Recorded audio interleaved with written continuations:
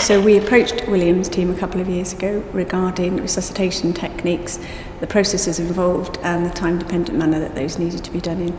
And we approached them because they have similar processes that we believed are used in the pit stop.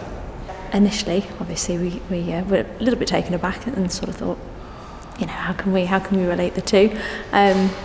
But we visited the site over in Cardiff, and actually when we started to dig a little bit deeper and look at the processes involved in both sides, we soon saw the correlation between the two, and actually there's a lot of areas where there's a lot of similarities, and ways that we could hopefully impart some of our strategic planning, our training techniques and analysis, and look at that from a neonatal resus perspective. So we audited the equipment on our resuscitation trolley and found that there was a substantial amount of excess equipment. We've now streamlined that in accordance with NLS guidelines and also on the advice of a neonatal consultant with special interest in resuscitation.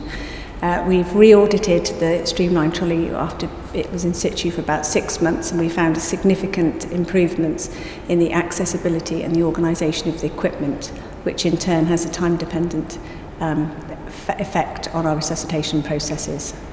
So we've seen today a pit stop in process with all team members acting in a concerted and harmonious manner, and that's what we're striving to do with our resuscitation processes.